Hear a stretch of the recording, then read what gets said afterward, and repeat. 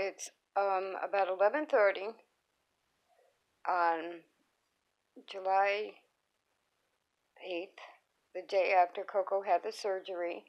This is 11:30 at night, and this is a good sign because I had gone to bed early and then I got up, and she did her usual old Coco Bean thing of getting up right after me and following me around like a dog, and wanted to go out.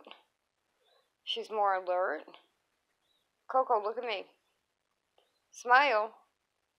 I hate red eye. I don't know how to fix it on this camera. How do you feel, Coco Bean? Did you do a good job? Coco Bean, did you do a good job? You did a good job. You feel better? Are you starting to feel better? It still hurts. She doesn't like to lie.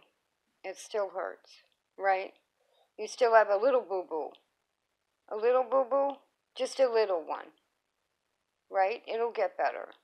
Okay, so it seems like a big one, but it'll get better. Say good night.